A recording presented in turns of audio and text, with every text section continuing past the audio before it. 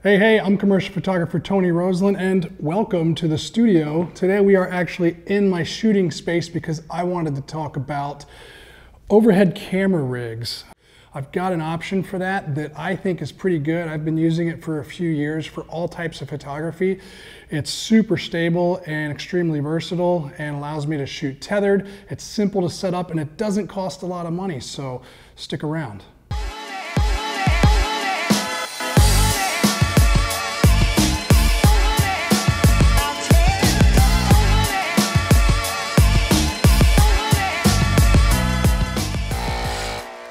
All right, so we're back, and as you can see, I'm leaning on my FOBA stand here, and this is typically what I use in the studio. It's a studio stand that allows me to move the arm up and down and in and out, and on the end I have a ball head here. This is my Really Right Stuff VH55, and I can put my camera on this and shoot directly down over top of a set, which is great in the studio.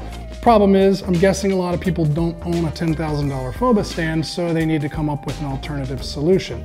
Now, I've seen a whole bunch of DIY options out there and using different grip equipment and things to create a solution for this.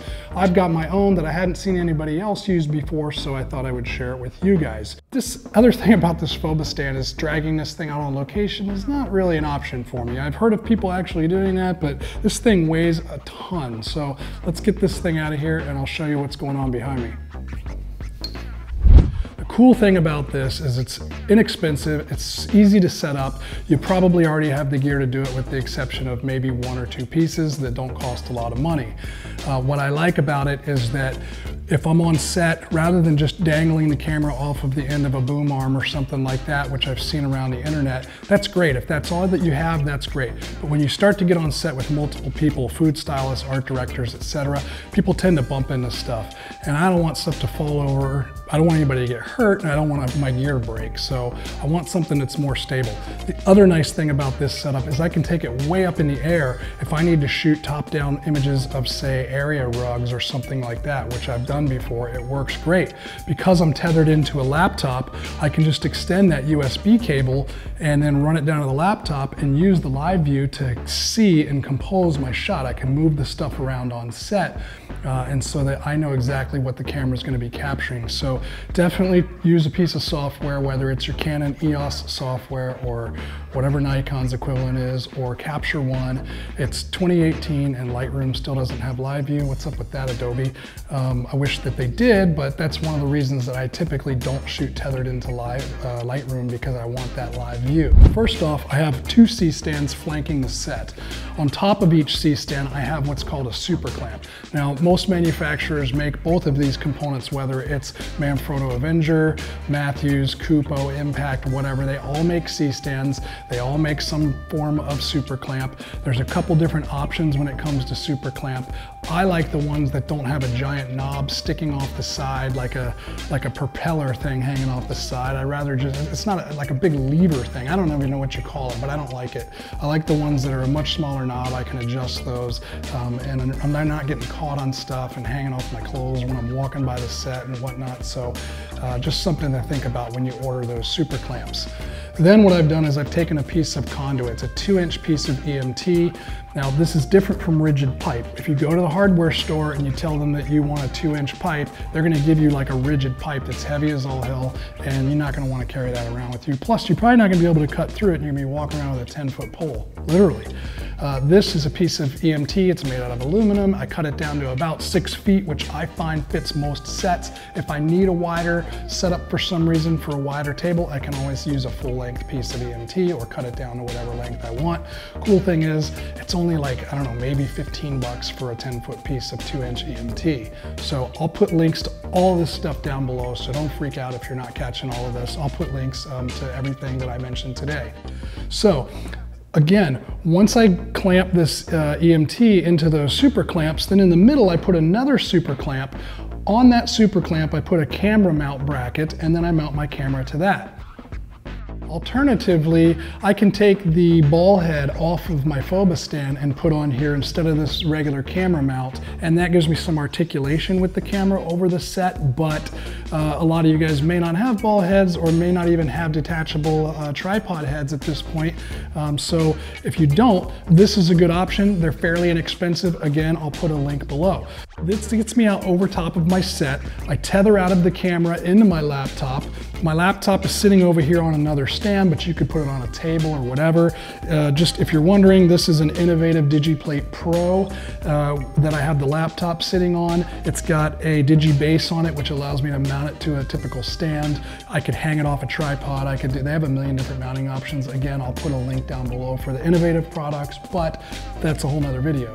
The point of tethering is so that I can see my composition without having to look through the back of the camera, because when the camera gets higher or your set gets bigger and you can't reach that viewfinder of the camera, you got to be able to see to compose your shot.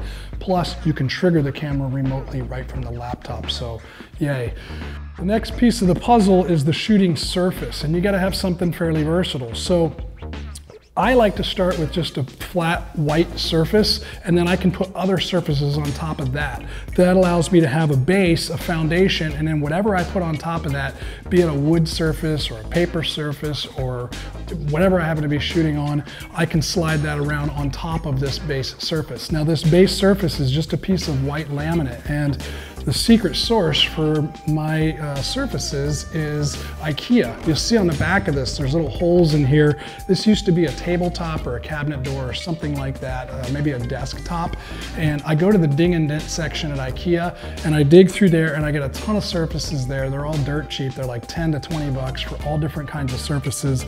I love it because you can get all kinds of different colors and textures and wood grains and everything else. I mentioned this in my tutorial that I did on product photography, and since then I've seen it thrown around in forums and stuff around the internet, so I'm glad to see that people are using that as a resource these days. But go to the IKEA ding and dent section and dig through there and find some of these surfaces. Find yourself a nice sized white surface to use as a foundation for your tabletop shooting, and it'll probably last you forever. That's the nice thing about these surfaces.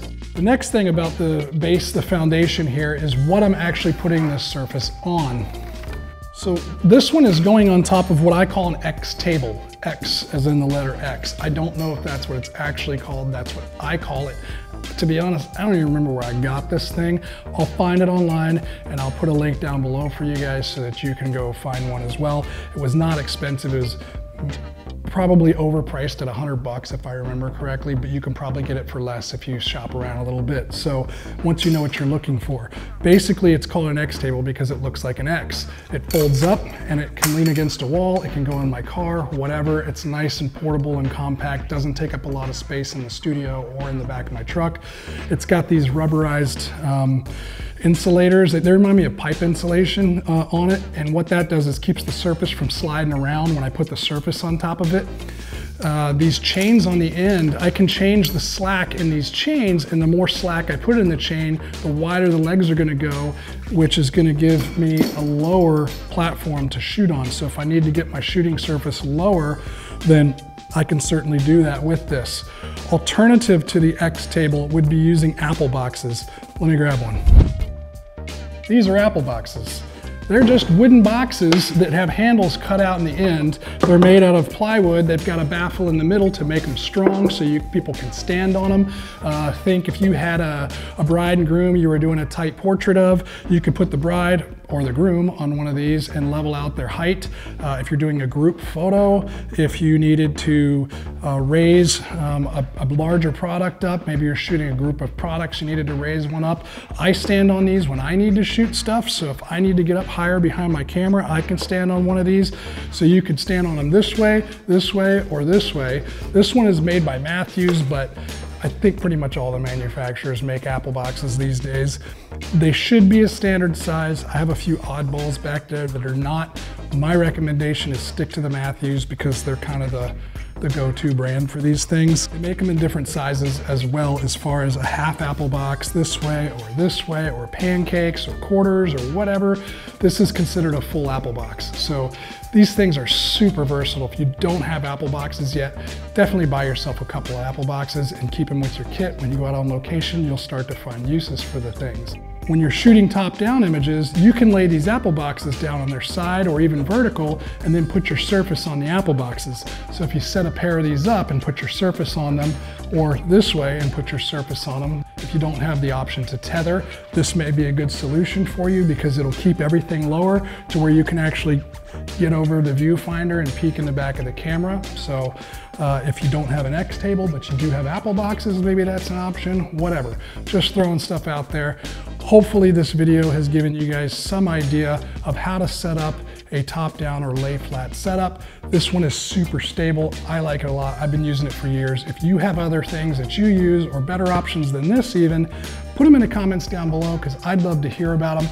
If you're not subscribed to the channel yet, definitely subscribe so you can keep up with all the latest things we have coming out.